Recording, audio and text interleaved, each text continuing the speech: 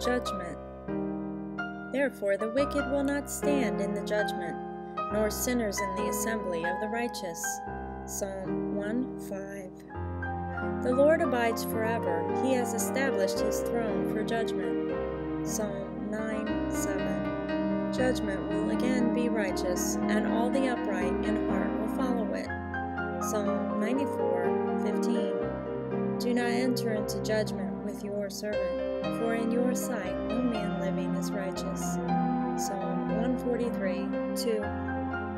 Rejoice, young man, during your childhood, and let your heart be pleasant during the days of young manhood, and follow the impulses of your heart and the desires of your eyes.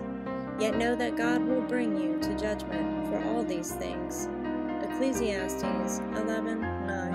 A throne will even be established in loving kindness, and a judge will sit on it in faithfulness in the tent of David. Moreover, he will seek justice and be prompt in righteousness.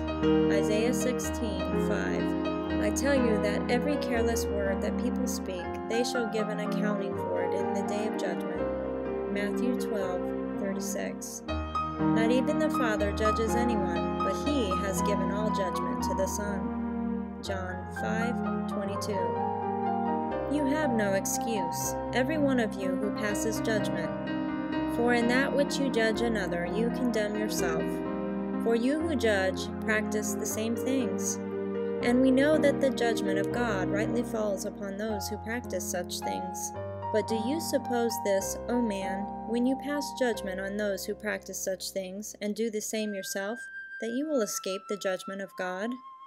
Romans 2:1-3. For we must all appear before the judgment seat of Christ, so that each one may be recompensed for his deeds in the body, according to what he has done, whether good or bad. 2 Corinthians 5:10. You, why do you judge your brother? Or you again, why do you regard your brother with contempt? For we will all stand before the judgment seat of God. Romans 14:10. Let us not judge one another anymore, but rather determine this, not to put an obstacle or a stumbling block in a brother's way. Romans 14:13.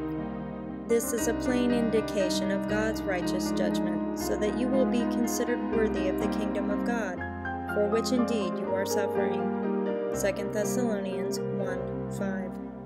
The sins of some men are quite evident, going before them to judgment. For others, their sins follow after. 1 Timothy 5:24. Inasmuch as it is appointed for men to die once, and after this comes judgment. Hebrews 9:27.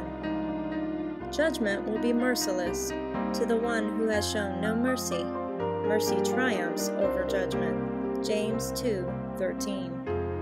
Do not speak against one another, brethren. He who speaks against a brother or judges his brother speaks against the law and judges the law.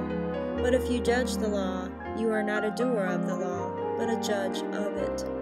James 4:11. It is time for judgment to begin with the household of God. And if it begins with us first, what will be the outcome for those who do not obey the gospel of God? 1 Peter 4:17. You therefore, beloved, knowing this beforehand, be on your guard, so that you are not carried away by the error of unprincipled men, and fall from your own steadfastness. 2 Peter 3:7. By this, love is perfected with us, so that we may have confidence in the day of judgment. Because as he is, so also are we in this world.